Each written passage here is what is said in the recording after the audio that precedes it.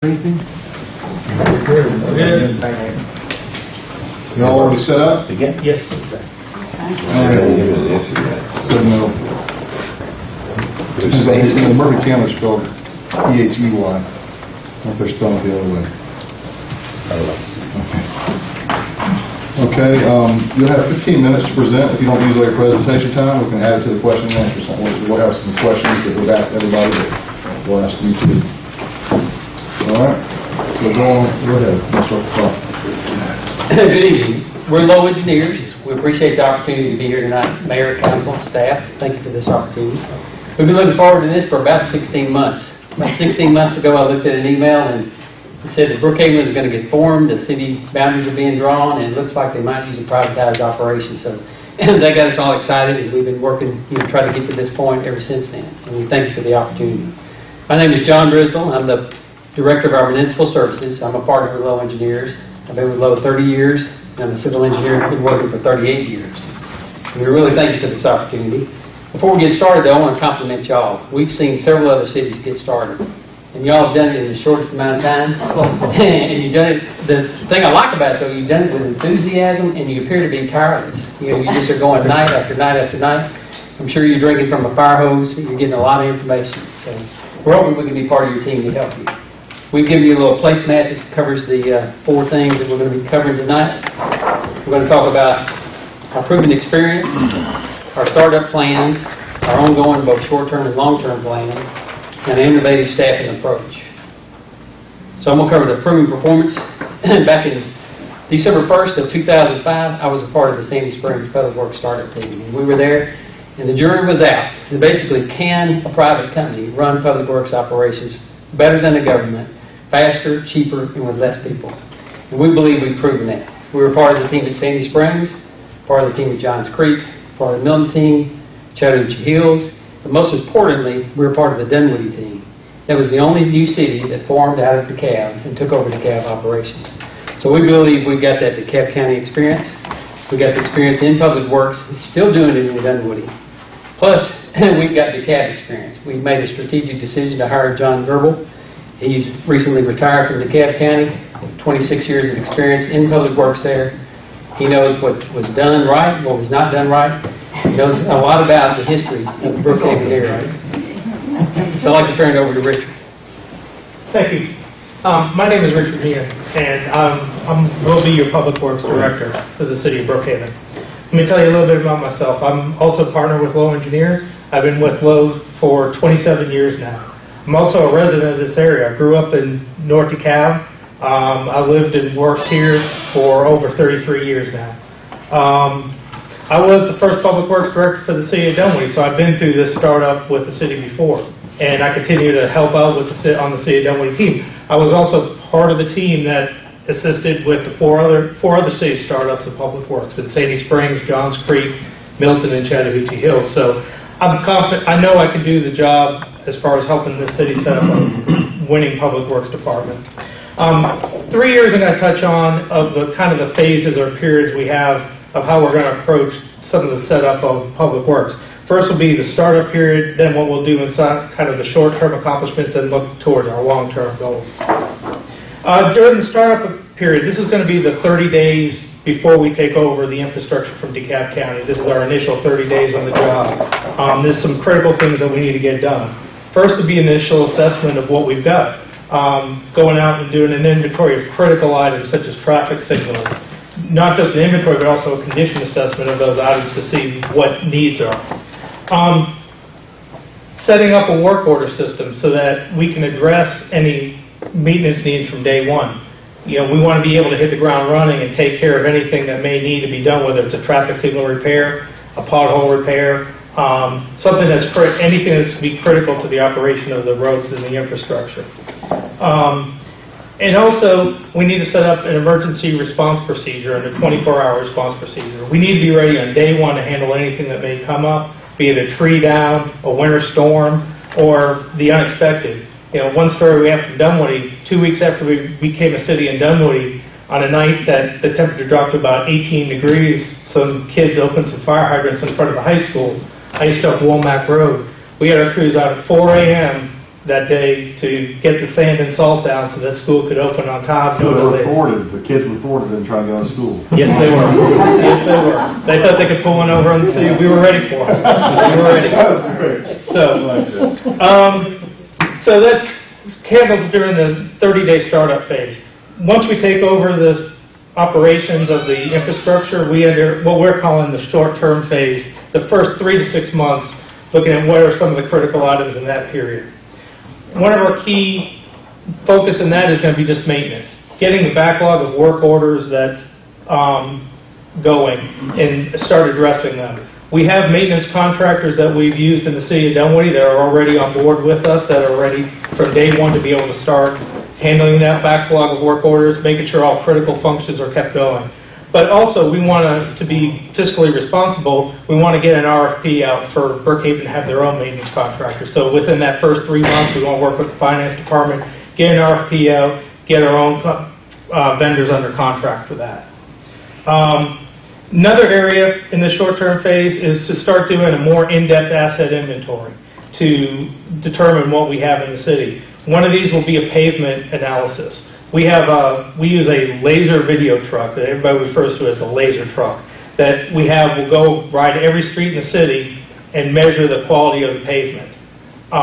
We do this to help us set up the initial short-term and long-term paving plans. What this will give us is a qualitative scientific analysis of the pavement. And we use this in setting up the paving plan so that we're developing a paving plan based on scientific need, not based on politics. Try to take politics out of the equation. That helps you all explain to the citizens, why is his street getting done before my street? It's because his need is worse. Part of this asset inventory also, one of the key focus areas is going to be streetlights. The city will take over the streetlights from the county when they take over the roads. That means you'll have to pay Georgia Power for the right to light the streets. Well, there's a streetlight fee that's on the property tax bills. We need to make sure that the city work with the finance department to make sure the city can get that streetlight fee collected during this first year. This is a lot of process working with DeKalb to get the information of which homes. Not every home is assessed, so we need to make sure we know which homes are assessed, getting the bills right, making sure everyone that's supposed to have the fee is paying it or being assessed for it anyway. The last area that also can impact the finances of the city is setting up the stormwater utility. DeKalb County collects a stormwater utility fee now. One of the things we'll have to do, work with the council, with the finance department, is set up that stormwater utility so that the city can collect that fee this year. That's $1.5 million or more that's available to the city that can be used for stormwater to maintain and service the stormwater system.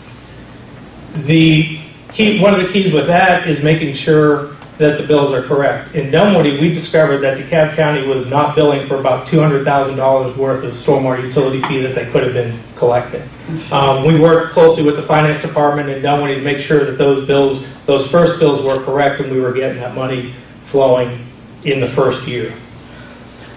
Once we get out of the short-term phase, going into the second half of the year is when we start looking at more of the long-term planning needs.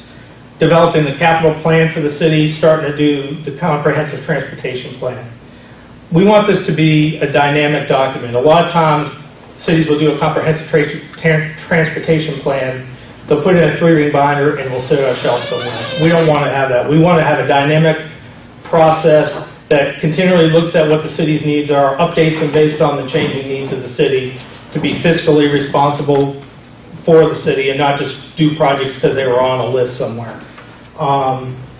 We'll coordinate with DeKalb County, with Georgia DOT, with PCID to look for funding sources that can bring money into the city to do these projects. So it's not using only the taxpayers' Brookhaven money collected, it's using outside funds that are available to us. Also, during this time, we'll start looking at long-term stormwater needs. We'll have to begin a stormwater inventory of all the drain structures within the city. This is a process that could take 2 to 3 years depending on the available funding, but it's something that's critical to assessing the needs, long-term needs of the system. In Brookhaven, you have a system that's in some places over 40 years old, which means it's at its end of its useful life. So we know there is going to be a lot of needs for stormwater repairs, and we have to know what those repairs are going to be, develop a plan for that. So that kind of covers the three areas, general areas where we're going to look at as far as the setting up the Public Works Department, the startup phase, the short term and the long term. I look forward to partnering with the city and being your Public Works Director. Thank you. John? We have an innovative staffing model. It's a little different. And basically, it's scalable and flexible, which is totally different from a traditional government. That way, if you've got 1 year you want to do more paving, we can bring on more pavement engineers. Next year, you might want to do more stormwater or sidewalk projects. We can scale up and scale down and have the expertise that you need when you need it, real easy. And we're also not a stovepipe operation. Our traffic people work with our transportation people, who works with the field services. We don't make mistakes like paving a road and coming back 2 weeks later and digging it up to put a storm drain in. And we're coordinated and integrated. We've seen that kind of thing happen. Most of y'all probably have too. We also have two teams, basically. A core team, that's a small group of people. You'll see them a lot. They'll be here in the office, sitting in the office on a regular basis, going to meetings with you, doing reports with you, and then they're backed up by a large team we call the support team. And they'll be out in the city doing projects. They'll also be doing coordination with GDOT, coordination with ARC, trying to get money for you from other projects. So that's our main concept, is a core team and a support team. I have most of the support team here tonight. I want to introduce them quickly. John Gerbel, he's an engineer, 35 years of public works type experience, 26 in DeKalb, tremendous asset. Carl Carter, professional engineer, 30 years of stormwater experience. He's running the Dunwoody Stormwater Utility now. He knows how to take over the stormwater utility and run it efficiently. Chris Owens is at 19 years. He's a registered civil engineer. He's a specialty in site and civil work, but he also got an added expertise in sustainable operations, sustainable design. Plus, he's a city council member in Alpharetta, and that gives us additional expertise, a little bit of different perspective. Michael Smith, he is the Public Works Director in Dunwoody. Dunwoody's allowed us to have him as an advisor to our team, and that's really good to have an adjacent city to be able to cooperate between the Public Works departments. He's got 19 years of experience in his register. Cedric Clark is a transportation planner. He gets money for you. He gets money from GDOT, from ARC. He's been responsible for getting about $10 million in the last few years for other cities and executing those all the way through the complicated GDOT and ARC process. Scott Apey is another professional engineer. His specialty is transportation and traffic design. He can take projects from concept all the way through construction, close out. He's a specialty in that area. David Brenner, he's a professional engineer. He's got 6 years experience. He's a capital projects engineer. He can take projects from $50,000 to several million. Take them from start to finish, execute them, and be your advocate in executing those projects. He's not part of our team.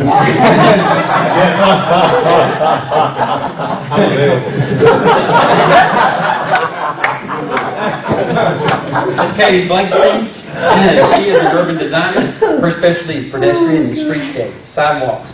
She's gotten about $15 million in the last few years for other cities and places and got it constructed, takes it from concept through design. So we know how to get other people's money, bring it to your city, and build stuff for you.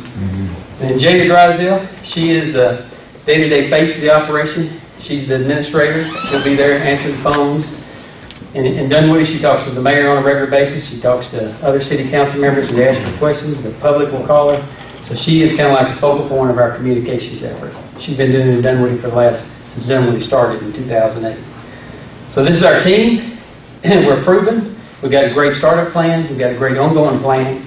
We have a key innovative staffing concept, and we want to be in your Public Works Department. So I'll open it up for questions and answers. And also I'm an engineer. I'm wearing a suit pants with a sports coat, and I don't have matching socks. I just noticed that. My suit coat is in my truck. Makes me like you. I'm an engineer. I'm sorry. You hadn't said it, we probably wouldn't know. I had to bring it up. All right, well, we got a minute and a half to add to their time. We have some questions. I guess somebody's on the plan now. Yeah, as I said, they answered mine. Was sort of that. What is the first task you'd approach in standing up your department, and when can you start? We've already started, and the first task basically is assessing your conditions. We've already started driving the roads. We set up the C-click fix already and put the boundaries of Brookhaven on it, and we already have work orders generated in there. So assessing the existing conditions is the first priority. So the laser truck is a part of the bid? We have a part of our bid. The laser truck is a subcontractor. We have to get them scheduled. So once we get started, we'll get on their schedule. Now, I've been reporting every pothole I see because I thought the cab was still going to be filling it, and they just come onto the secret. Are you getting those orders now, or? Any of them that are in your boundary area, we get them. And we can see who filed them and who liked them and who also wants them, so all the secret fix. Okay, but the cab right now is still supposed to be doing that. I should. Yes, we can have overlapping areas. We can have overlapping areas. Jada's our secret fix coordinator. We'll get those papers many of them.